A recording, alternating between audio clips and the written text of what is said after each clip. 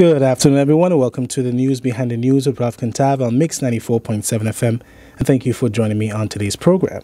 This afternoon, we're going to have quite an interesting conversation or chat as we delve into the world of healthcare and beginning a series, I would say, speaking to different health professionals here in the island.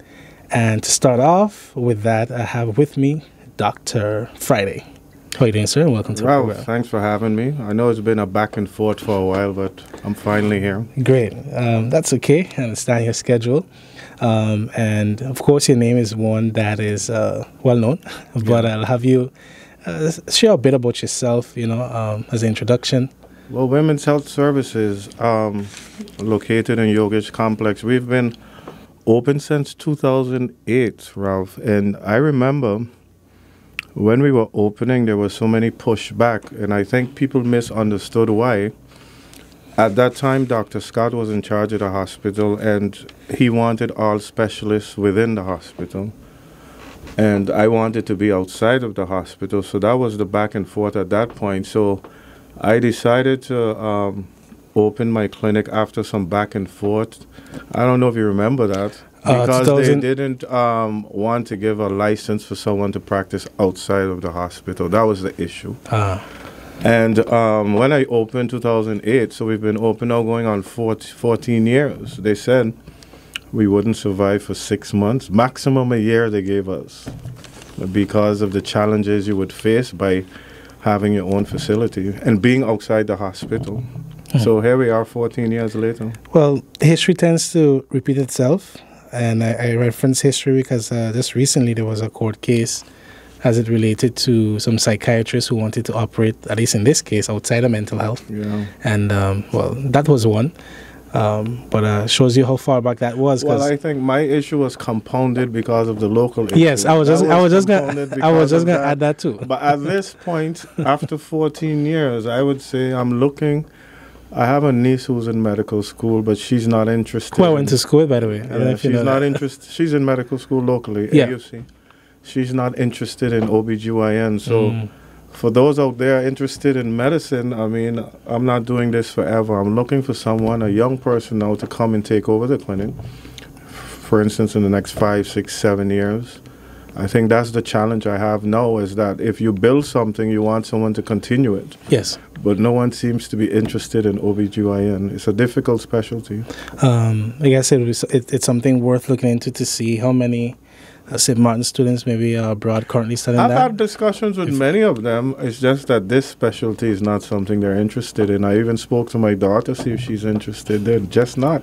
Not many people want to get up at 3 in the morning to do a delivery. And don't forget, we're dealing with 2 patients, the mother and the baby. The child. So it's a difficult process. You can have one affects the other. You can have one that's okay and the other one that's not. So you have some difficult decisions to make. Well, it's good to at least see that you defied the statements made. Well, I know I would, because when I started, remember Dr. Petty was a staunch advocate. And I learned so much from him when I first came back. I think sometimes we have a problem with learning from others. I have no problem with that. When I first came back, I went and followed Petty. He taught me so much business-wise and medical-wise. Because the way you practice medicine on St. Martin is never the way you will practice in Antigua, St. Kitts, not even the U.S. There's a particular way to practice medicine here.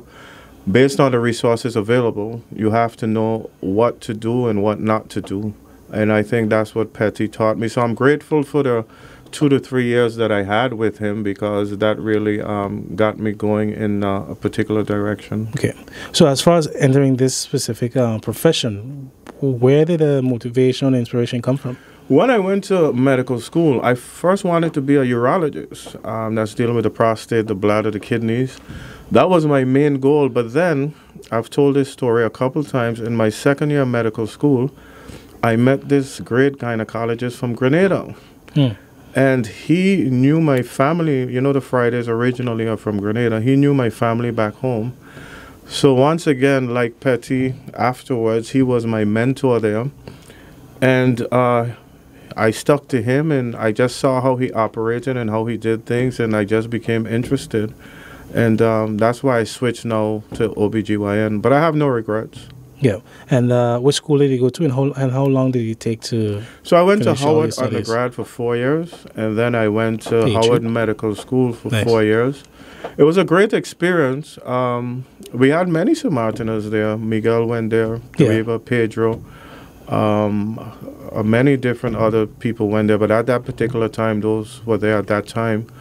And then I went to Henry Ford Hospital in Detroit for 5 years. That was a great experience also, because Detroit has a similar population that we have in terms of medical conditions. I see. Yeah. Okay.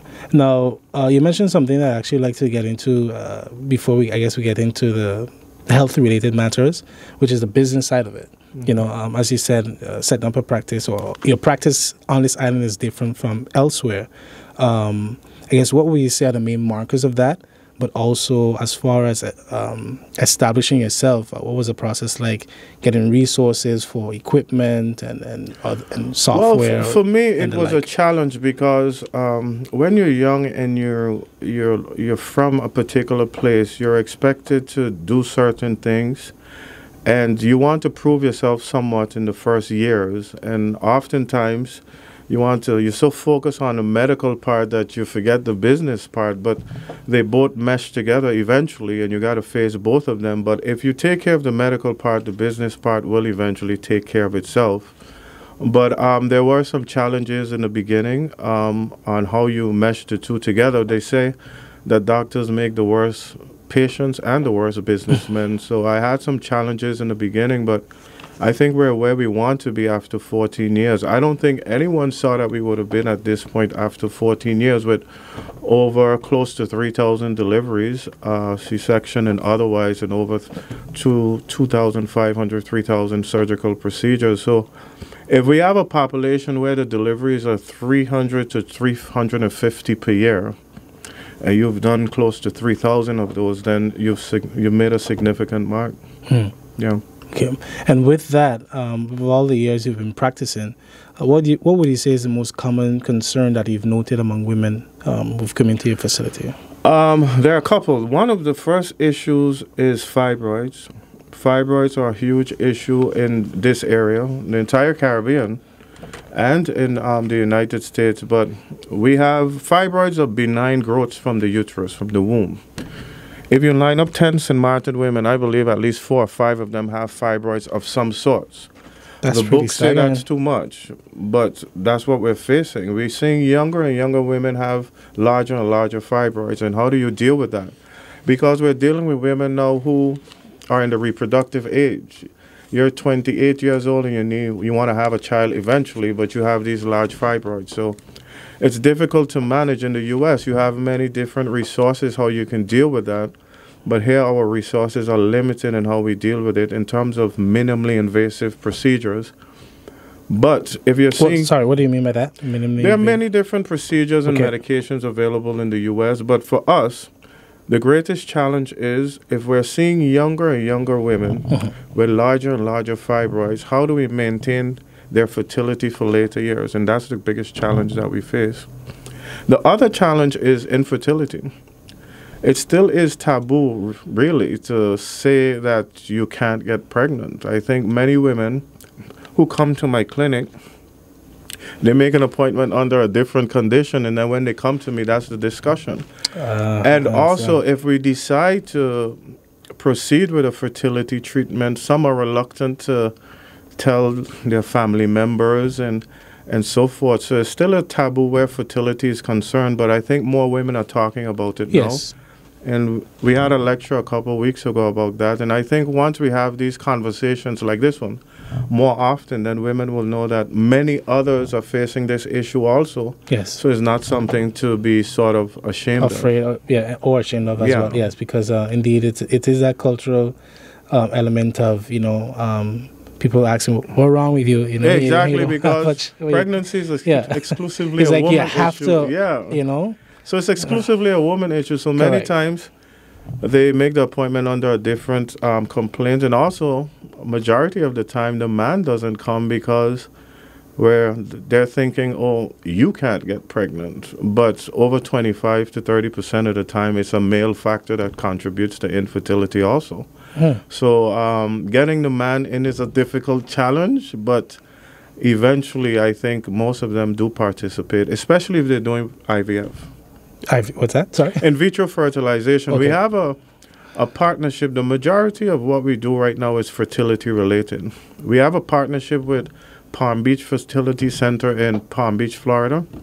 And we send all the patients we deal with fertility, we co-manage with them. Including men? Yes, okay. Of course. Because as I said, it's a couple issue, not necessarily only a woman issue. So we send a lot of patients to do in vitro fertilization to that facility. And then we manage them here initially, and then we send them there when it's time to do so. Right now we have 2 or 3 women up there getting IVF treatment at the facility. What is a treatment procedure So like? in vitro fertilization is done for many different reasons. But basically the concept is you take medication to get the eggs going. We can do that locally, give the medication locally, do the ultrasound locally. And we have a schedule. So the schedule will tell the patient when to travel. And they travel to our partners in Florida, and they retrieve the eggs in Florida. Retrieve the eggs, the partner gives the sperm, and they create the embryo outside of the body. So they create the embryo and then implant it within the uterus. So that's basically what in vitro fertilization is. What's the success rate of that? It depends on each facility, but the facility we work with in Florida is extremely successful. Okay. And it also depends on the reason you need IVF, because don't forget there are 5 main factors that you would need IVF unknown. And this is the greatest challenge. 25% of the reasons we don't know why a woman can't get pregnant. So 1 out of 4 women who are dealing with fertility issues, we don't know why. Then there's the male factor, which many men don't want to admit. There's the uterine factor, like fibroids and so forth, and ovulation factor and so forth. So there's many different factors why people will get IVF. But the success rate with this facility has been great, actually. Okay. Now, particularly as it relates to the issue of fibroids, is that, one, can it be prevented, and is it something that's hereditary? What are the main causes of that? First of all, yes, there is a genetic predisposition to fibroids, in that if your mother has it, there's a great chance you would have it also. And as I said, we're seeing younger and younger women with fibroids at 24, 25, 26 years old. And it's been a great challenge. And many women don't know they have fibroids until they get pregnant and they come for their first ultrasound. Because if you're 24, 25 and you didn't have any concern with pregnancy, there's no reason to get an ultrasound. So the first ultrasound you will get is to see that you are pregnant, and that's where we see they have fibroids. And then that is the dilemma. How do we deal with a pregnant woman who has fibroids while she's pregnant? Yeah, because you can't do anything at that point. Yeah. So I encourage all women. The time you're supposed to get pap smears is 21 and above, regardless of sexual intercourse. So I encourage all women at between 21 and 25 to get a pap smear. And while you're getting a pap smear, get a baseline ultrasound also to see if you have fibroids. That's not recommended by any society, but I think you have to tailor your medical care towards the society you're living in. And if we're seeing so many young women with fibroids, then I think you need a baseline ultrasound between 21 and 25. Okay. And in terms of, from a policy perspective, I guess these are elements that would go into directing healthcare on the island, as far as I don't know if you can create a policy around fibroids. I mean, not fibroids per se, but I mean in terms of certain care procedures.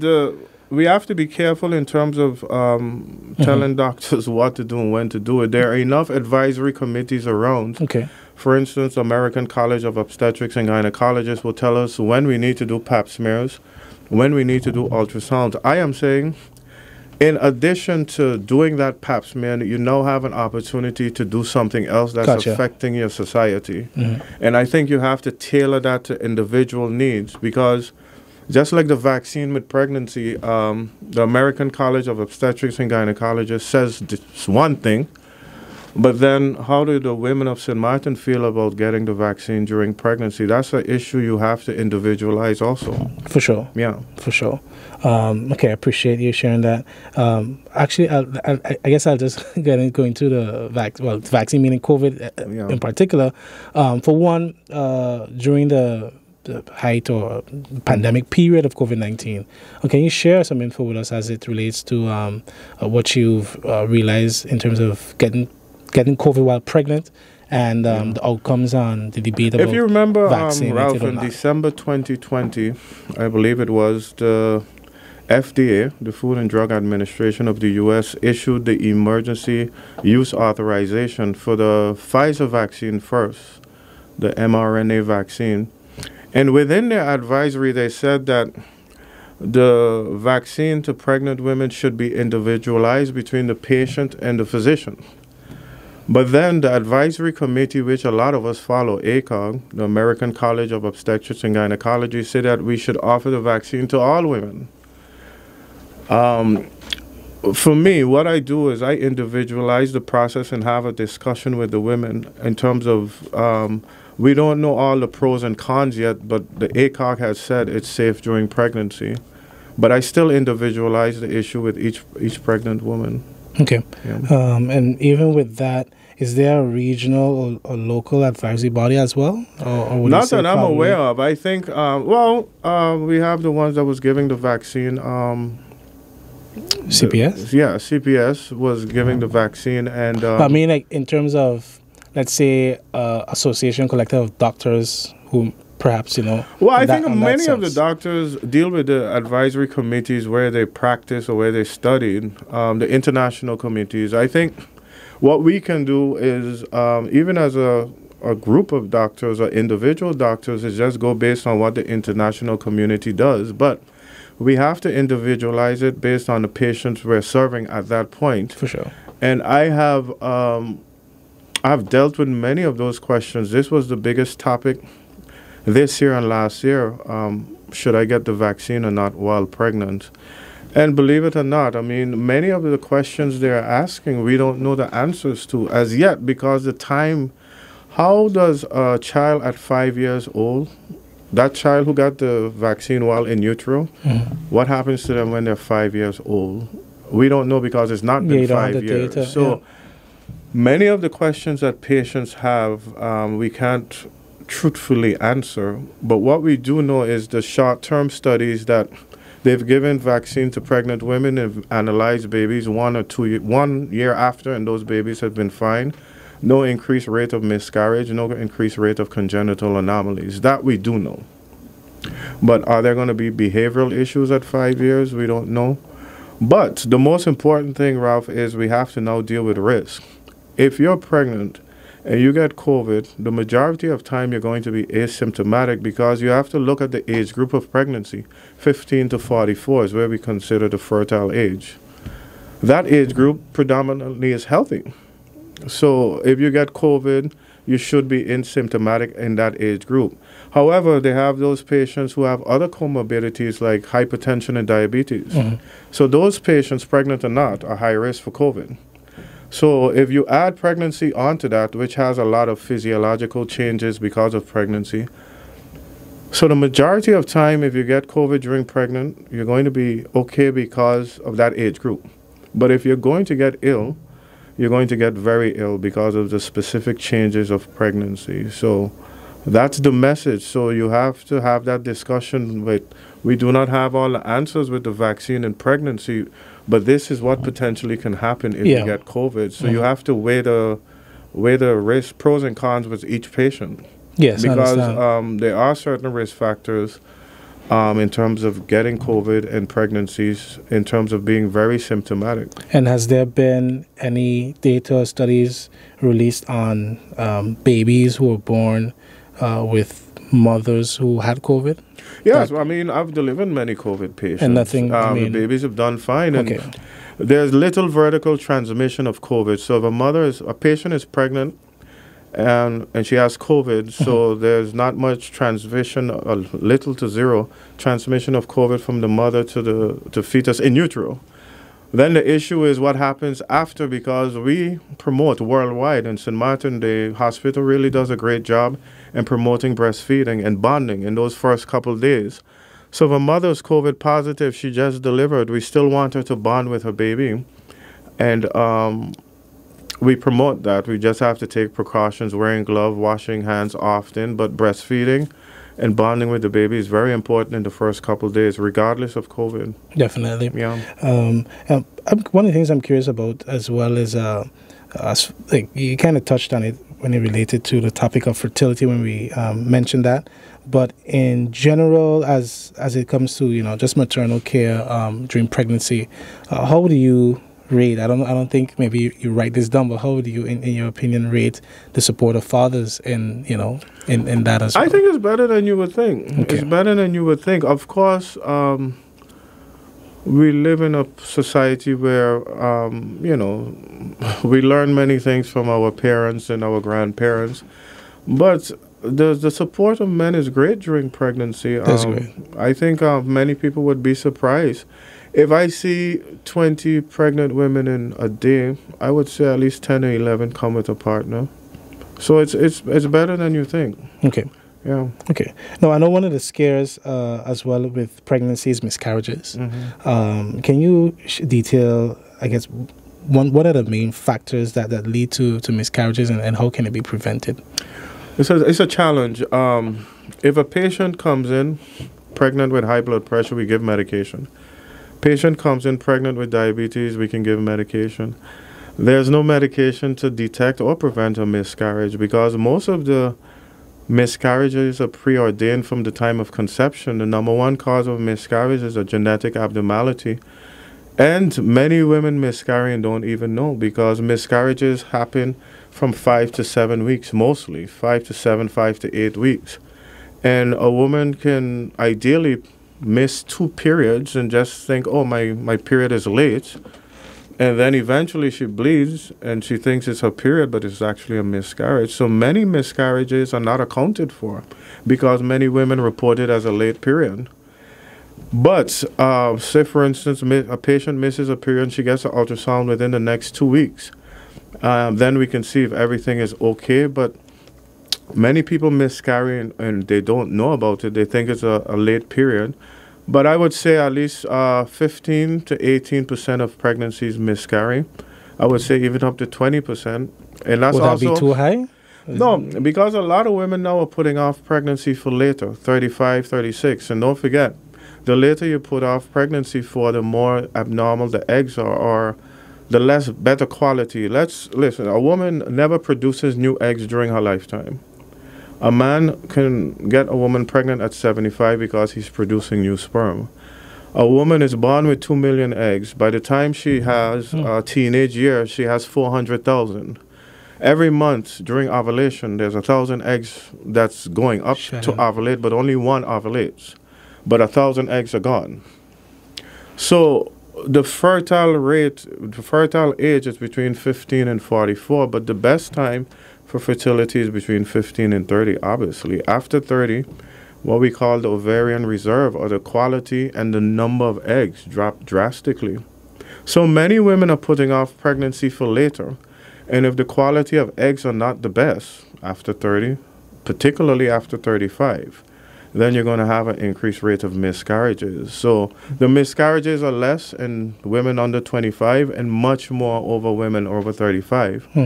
And you're seeing many more women at this point putting off pregnancy for various reasons. Career, economics, career, building their house, finding the right partner. So there are many reasons. But I'm saying from the time I started 14 years ago, more and more women over 35 are getting pregnant. Okay. That says a lot too. Well, on one note, I guess after this, I don't know if you've ever considered it, but probably teaching would be a good career switch. No, for myself, I like dealing with patients because don't forget I'm from here. So a lot of the patients I know, or they know me, or they know my family. So it's It's not just a medical discussion I have, it's sometimes a social discussion. That's why sometimes I guess the clinic there's a waiting time, because I know a lot of the people who come to me. Yeah, I understand. Yeah. And so even with the issue of miscarriages, I guess fertility treatments help with that, or do they lessen the fertility treatments increase the rate of miscarriages. Oh, they do significantly, particularly IVF. And the greatest challenge to IVF is the cost. Although the cost of IVF has not increased over the last 10 years, we're still talking $10,000, $11,000, $12,000, which is a challenge for most people. Yeah, I can imagine. We've had women who've had 2, 3, 4 IVF cycles, so it can get up there. We also have a relationship with a clinic in Colombia, which is much cheaper. So I offer patients both of them. But the majority go to Florida. Okay.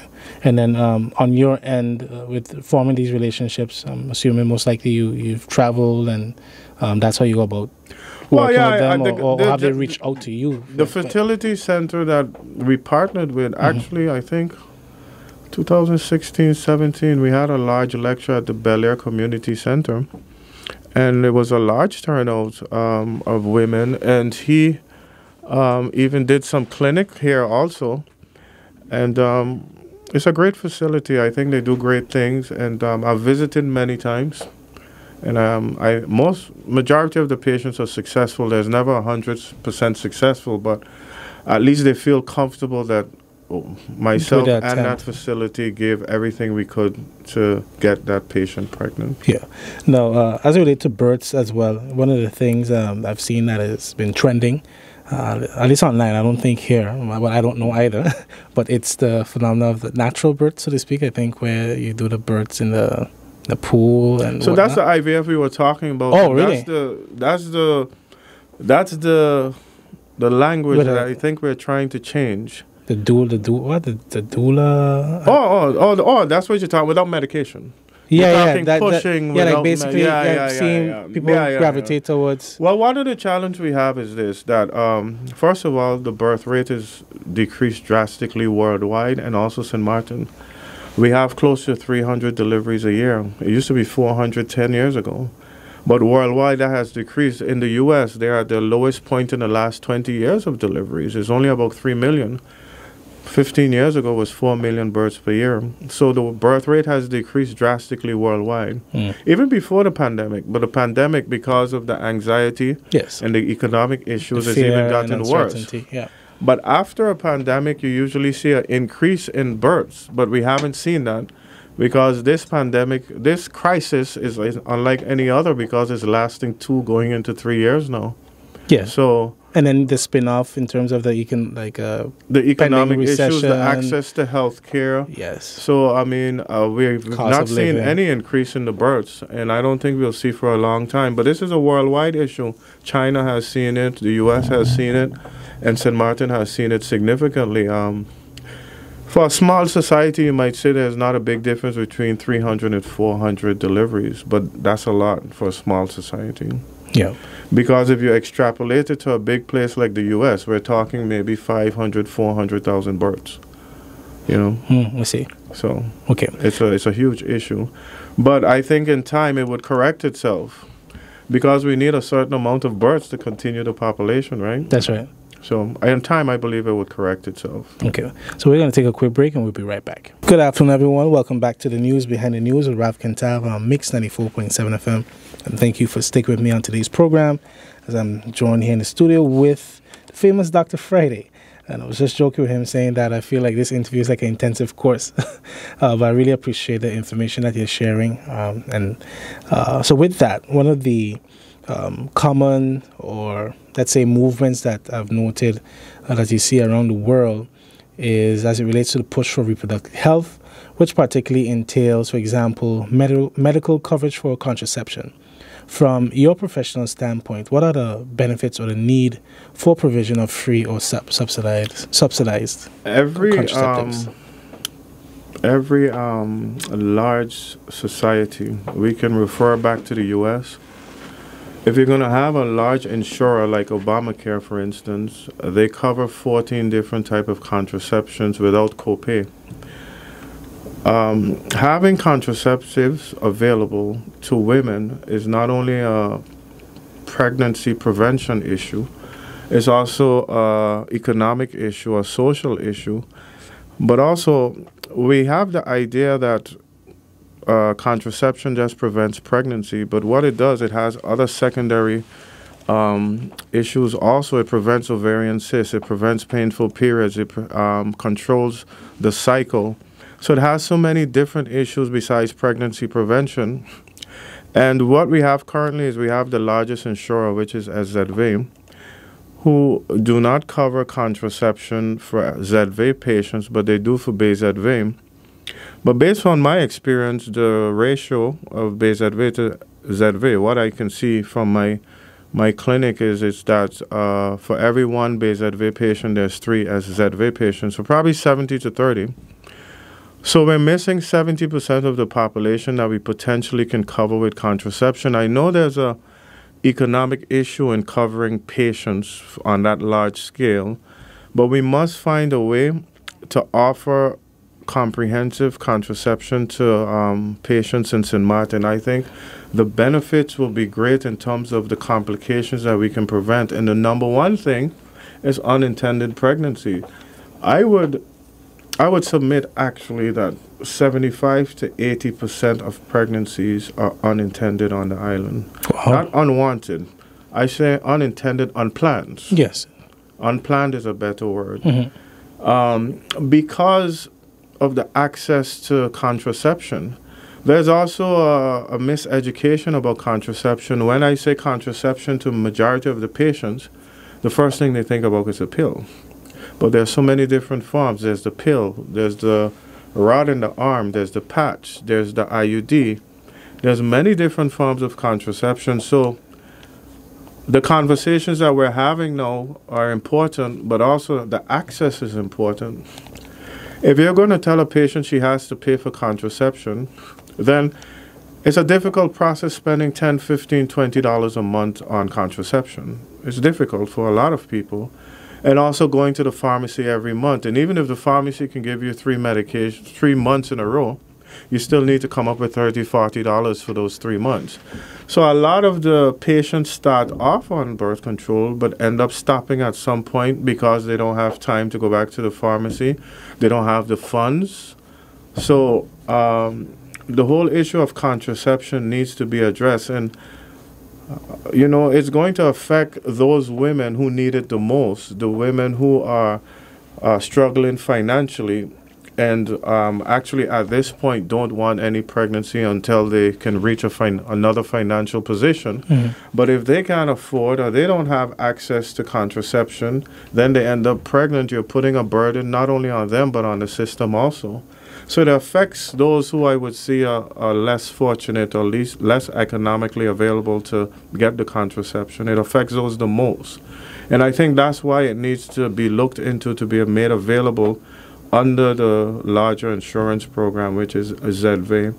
I'm fully aware of the economic consequences of that, but I think the impact it would have on the society is so great that it should be looked into seriously, particularly, as I said, Ralph, with the group of people it's affecting.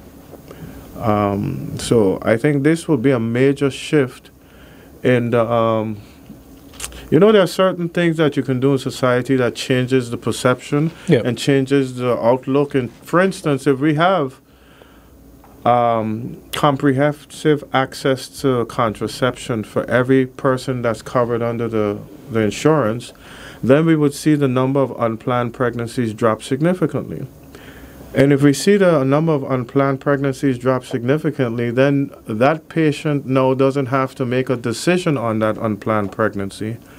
That patient now, if you have an unplanned pregnancy, that means you're sometimes not economically available to do the things necessary for that pregnancy and that child. Mm-hmm. And also sometimes you don't continue the pregnancy in one way or the other. And I think that is the challenge. So if we have comprehensive contraceptive care available, one, we would see the number of unplanned pregnancies drop significantly and the number of abortions drop significantly, because if you have a society with 80% unplanned pregnancies, the abortion rate is going to be reflective of that. And I think that's one issue that we have to address. And I would touch lightly on the abortion issue. I approached Parliament in 2010 about this issue. Okay, quite a while back. It's an issue that needs to be addressed, and it can be addressed. And when I say address, I mean it's either we're in or we're out. And if we're in, what are the parameters? Not only for us as physicians, but also for patient care. They need to know what's available to them. And of course, we have the issue of a lot of medication being sold for those abortions, being sold on the street unlawfully. And patients know where to get them. So a lot of the times I see patients who come to me after getting that medication on the road. It's difficult to control that, but we can with significant fines. Because that's the challenge, that if a patient doesn't have prenatal care, doesn't know how far along she is, takes a pregnancy test, and realizes she's pregnant, and then goes to somewhere and buys medication and takes it and forces an abortion, she could be 12 weeks, she can be 13, 14. There are complications to that, significant complications, bleeding being one of them. Yeah. I was going to ask if you could actually detail what happens, what are the main causes, what causes the impacts. Bleeding is the main one, and you can actually bleed significantly with a 12-week pregnancy if you try to abort. Yes, bleed tremendously. And if you have no prenatal care, you don't know what your blood level is. You don't know anything. All you know is you're trying to abort a pregnancy. And once again, Ralph, it's affecting the people who financially need it the most in terms of the contraceptive care. Because people at that point are desperate. It's a difficult problem. Because if you have 2 kids and you're just making ends meet, and you don't have adequate access to contraceptive care, you now have to make a decision of spending that $10, $15 a month, which is difficult, getting the prescription for it. That means visiting a doctor. And if you don't proceed with the contraception, ending up with an unplanned pregnancy, and then what decision do you make at that point? So I think for a society that's moving forward, that's trying to do different things, this is one of the things we have to address, the contraception issue. If we address that, we will see many of the other issues take care of themselves. Okay.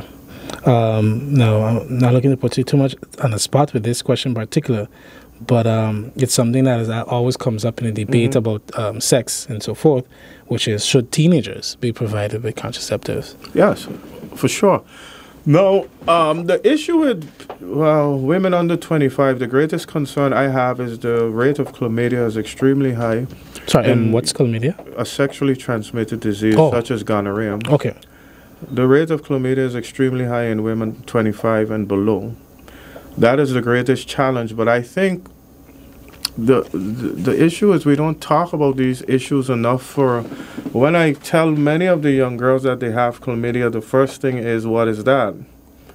And if we have these discussions in the last couple of years of high school, then I think young girls will be more aware of it, because there are consequences with getting chlamydia: infertility, pain, and so forth. So I think it's an education process, and having these conversations will make that easier moving forward. Yes, because already culturally, again, it is pretty taboo for parents themselves to sometimes speak to their children about it. But they have a lot of teenagers on contraception. And once again, when I say contraception, is not only the pill.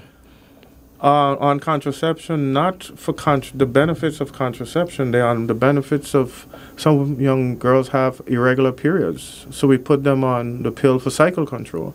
Some young girls have painful periods, so we put them on the pill for decreased pain with the period. So it's added the additional benefits to contraception besides preventing pregnancy. Prevention of pregnancy.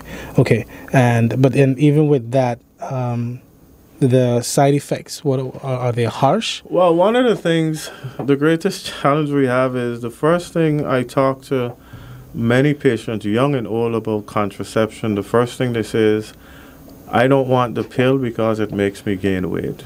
Yeah, I've heard that. That's the first response. So I take a deep breath first of all, and I go through the challenge that the combined hormones, the estrogen and progesterone contraception, which most of the pills are, there's been no evidence that those lead to weight gain at all. Now, there are other contraceptions that have only progesterone that can lead to some temporary weight gain and bloating, but I'm talking about the common contraceptions which contain estrogen and progesterone. They ideally don't lead to weight gain because they are not the contraception from 15, 20 years ago. They're very low dose hormones, so the side effects are minimal.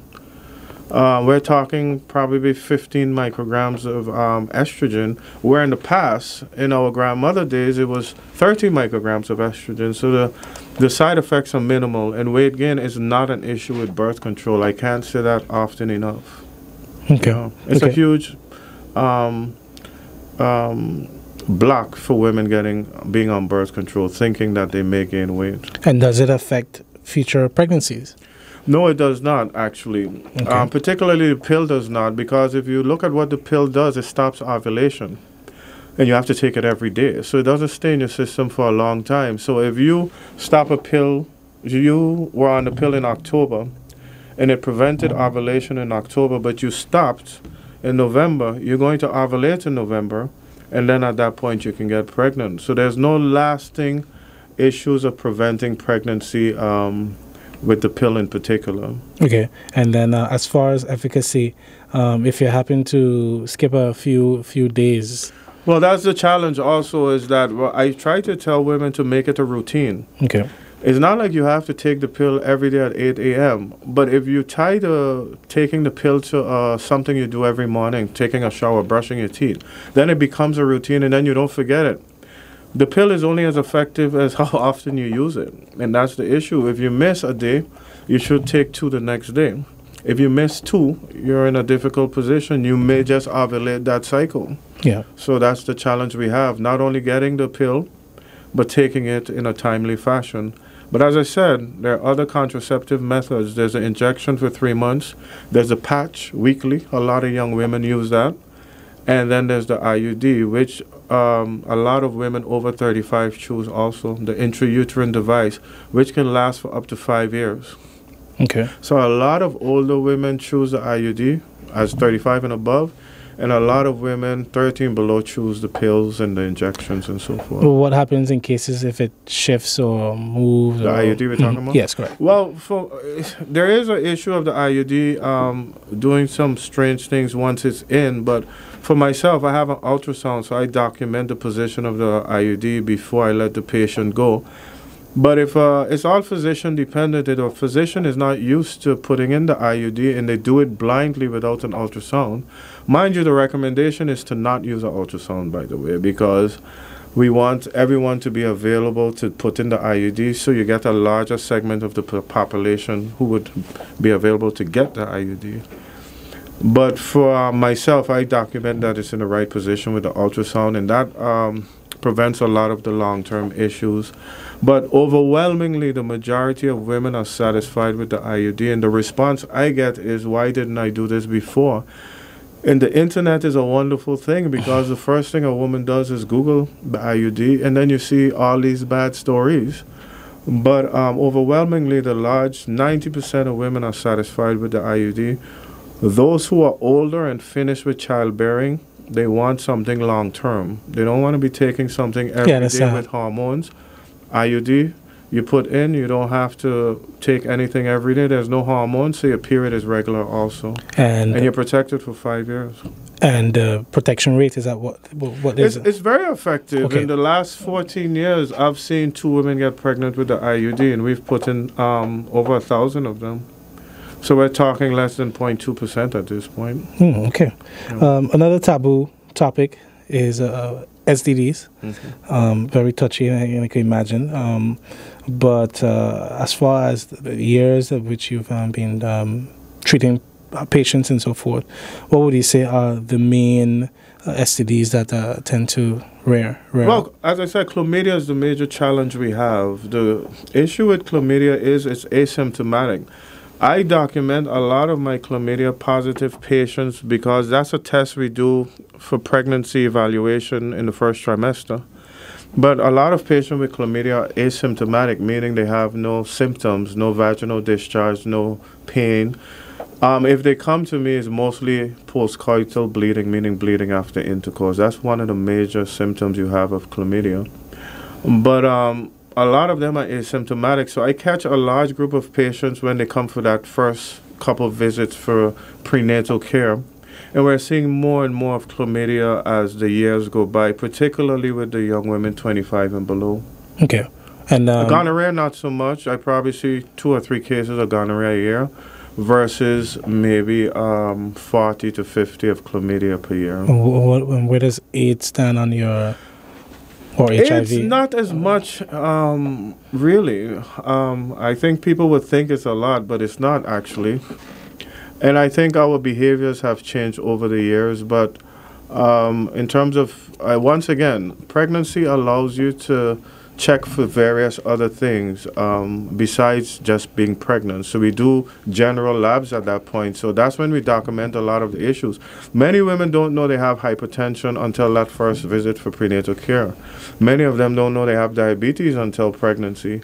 And many of them don't know they're HIV positive until pregnancy. But in 14 years, I've probably seen 4 or 5 cases. It's not as predominant, luckily. Especially in that age group, 15 to 44. That's where it would be predominant. Because it's more sexually active. Yeah, but it's not actually. I think chlamydia is a much bigger issue. But chlamydia has long-term consequences also. Which are? Like infertility. If you get chlamydia over and over again, it can actually block your tubes and cause scarring. Oh, so it's something you can get rid of? Yes, we give medication and it's treated right away. However, it is sexually transmitted. That means if you have intercourse with the same partner who was not treated, you can get it again. And that is the challenge. I see what you're saying. Because when you tell a patient she has chlamydia, that begs a long conversation at home, which many men are not comfortable with. So unless both people are treated, it's something that can get reinfected, and it's dangerous during pregnancy because it can cause eye problems, blindness, and so forth. So I caution a lot of young women to have their partner get tested before resuming intercourse again. Makes sense. Yeah, makes a lot of sense. One of the factors that some women tend to deal with is postpartum depression. For your clinic, is that a care that you guys provide also? And then how do you advise people to deal with that? Ralph, there are so many things that we face that are not being addressed. I think it's a cultural thing. Imagine for a minute a woman just delivered and she's going through some emotional issues and going through some ups and downs and actually crying quite often, which is one of the symptoms of postpartum depression. What would you think from your experience would a man's reaction to that be? What's wrong with you? Get over it. You just delivered. It's going to be okay. Can't you see a Caribbean man saying that? Because the issue of postpartum depression, they're not aware of it. Most men and most women also. So I see a lot of postpartum depression, not because a woman is coming to me saying she has postpartum depression, but she comes after delivery, and I see the symptoms of postpartum depression. It's a huge issue, especially with the younger girls who don't know or don't have that strong family support. Yes, I can imagine. The older women have that support, but the issue is that a lot of men don't know that exists. And I've seen a lot of cases of postpartum depression, and thankfully postpartum depression usually lasts maybe 2 to 3 to 4 weeks and goes away. But sometimes it can last much longer. But patients who had predisposing depression before pregnancy are more apt to get postpartum depression. Gotcha. Now, in the beginning, you stated that basically, you're looking for someone to take over. You're like that, of those who are presently studying in the medical field, that, they could get into the OBGYN. But as it relates to other professions in the health industry, have you noted other areas where, we can use more students to... All of them. All of them. Right now, we have a situation at the hospital where we rotate. Thankfully, a lot of doctors from Holland made themselves available, so we rotate a lot of them from Holland and Suriname. But they're only, I'm talking local doctors here, first of all. When I say local, I mean born here. There's only a couple of us, myself, Holiday, Dr. Bird, and so forth. So I think every specialty is needed at this point. So I would encourage any young person who's listen, you have to be interested in medicine. You can't do this if you don't love it. First of all, you can't be paid for this. There's no amount of money that can compensate you for the stress you deal with on a regular basis. So you can't go into it for finances. You have to love it. You have to form a relationship with your patients. And if you are not into people, then you shouldn't be into medicine. So you have to do it because you want it. Want to do it, first of all. And I encourage them to, we have, I believe AUC has a relationship where they provide scholarships to locals also. Yes, yeah. As I said, my niece is there over right a dozen now also. Samantha's there, I think, right now. I mean, I like OBGYN. That doesn't mean the next person needs to like it, but I encourage our young people to go into medicine if they're interested in OBGYN in particular. Okay. Going back to, well, similar to your response on the question about postpartum depression, I'm curious as to what other areas that you've perhaps identified as a need for investment or support where our healthcare is concerned. The major issue is contraception, because I think that would change so much things for us as physicians and improve the quality of life of our population, not just women, everyone. Because, say for instance, a woman is 25 and she wants to put off her pregnancy to finish school, college, put off pregnancy to get a better job, go to night school, do various things.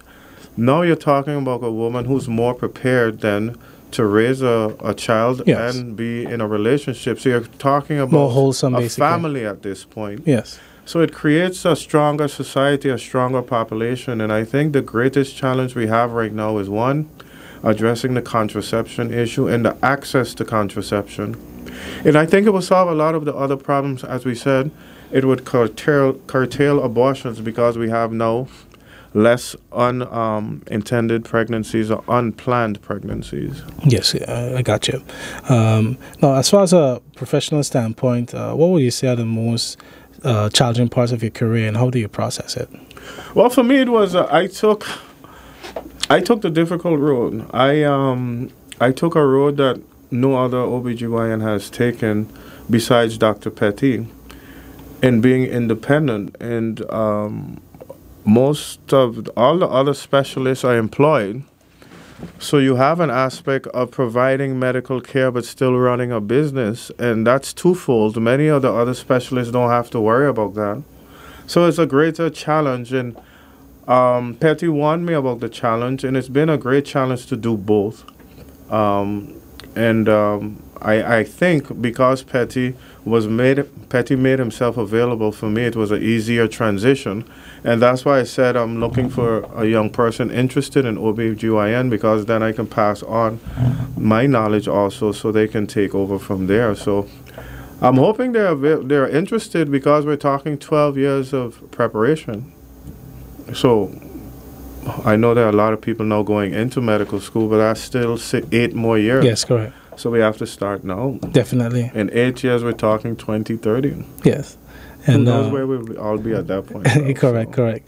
Because even with that, I mean, yeah, you don't look your age, but I know that you kind of like to scale back a bit. Yeah, but it's very rare, Ralph. You have to imagine this. So we're dealing with infertility. So we deal with a lot of patients who preconception. So before pregnancy, then we deal with them throughout the pregnancy. Then we have to deliver them, and then we deal with them postpartum. So this is the entire spectrum from beginning, quite fast, not beginning of pregnancy, even before preconception, because we deal with so much infertility. So as a facility that has one physician dealing with all of these issues, you see everything. You see everything possible, from infertility to problems during pregnancy, problems during delivery. For instance, there's a complication during pregnancy that the books say would happen 1 out of 1,000 pregnancies. Well, last year I saw it 5 times out of 200 pregnancies. So our population is high risk, but you have to address the population as you see fit. That's why I said you can't practice medicine like you would in the U.S. because we have a different population. Yes. So, but I guess that also leads into different conversations that we need to have as relates to, I guess, the health position. I think having conversations like this is important. Yeah, of the nation. I purposely discussed the contraception issue because I want it to be heard. And it's a great challenge. I mean, many women cannot afford contraception. Many women don't have the time to go to the pharmacy 2 to 3 times, maybe 4 times a year. And also there's the miseducation about contraception. So with our discussion about providing access to contraception, there's also a discussion about having a marketing campaign. And this is where it begins with conversations like this. Definitely. And another factor that I think is so important is, one of the maybe fears or complaints that you sometimes hear students state is, man, I will become a doctor if it takes so long to study. Yeah. But I think, as at the end of the day, given the timeline it takes, now is really the time to ensure that we really showcase to our youth, the endless possibilities just in the health sector alone.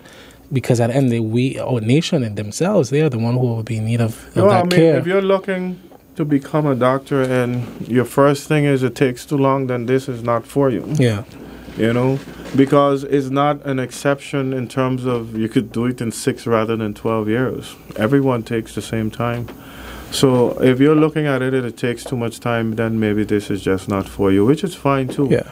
As I said, if you are not loving medicine or loving the particular specialty that you're going into, then you shouldn't do this because there's no amount of compensation that can make up for the stress of doing these type of jobs. And then I think what may assist is to, opposed to making it kind of broad, like, hey, you can become a doctor, is to show, expose young people to different specialties, and that can every help summer create a spark. I've never made it public, but I think people who know. Mm-hmm. I have young people passing through my clinic for summertime. This summer we're going to have 3 young people, 17 and 18, pass through the clinic. Nice. And that's how we get people interested. So I've been doing this for 10 years where young people pass through the clinic. Unfortunately, none of them went into OBGYN, but at least they get a taste of medicine. And I think most of them are going into medicine, though. Okay. And this summer is no different. 3 of them are coming through also. All right. So, Dr. Friday, I'd like to thank you so much for coming on the program. There's definitely we can talk all day about I know, but I'll have you back again. We'll be back. We'll be back. Sure, we'll talk some more. And I know, Ralph, based on the conversation we had today, there will be some further discussions because I purposely talked about a couple of issues. So we'll have to follow up and have those discussions. And whatever policies comes about based on these discussions, I'm willing to be part of it. If it's a serious discussion about contraception, about abortion, about fibroids, then we can have serious discussions that lead to policy change, not just talking for talking's sake. That's right. So with that, I'd like to thank everyone for tuning into today's program and be sure to join us again tomorrow. Take care.